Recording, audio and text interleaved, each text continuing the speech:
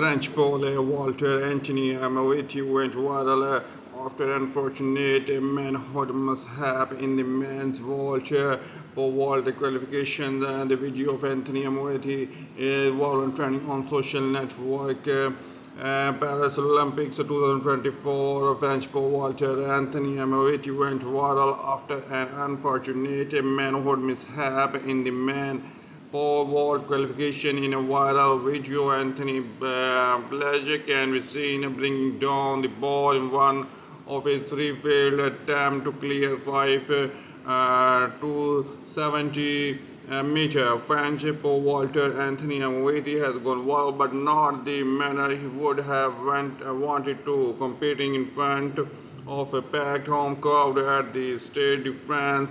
Anthony Giozzilli missed place in the final of a man per vault on Saturday, August 3. It was a matter of a few inches.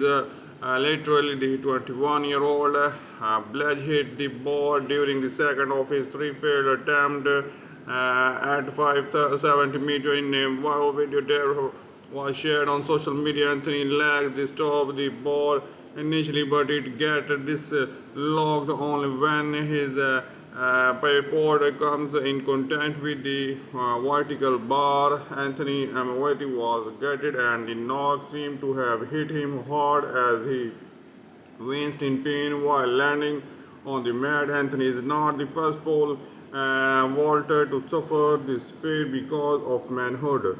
At the 2026 Rio Olympics Japan, Hiroki Ogita made headlines when his pivot hit the bar after he had dislodged it with his legs. Thanks to watching my video. For more news and updates, must like and subscribe my channel.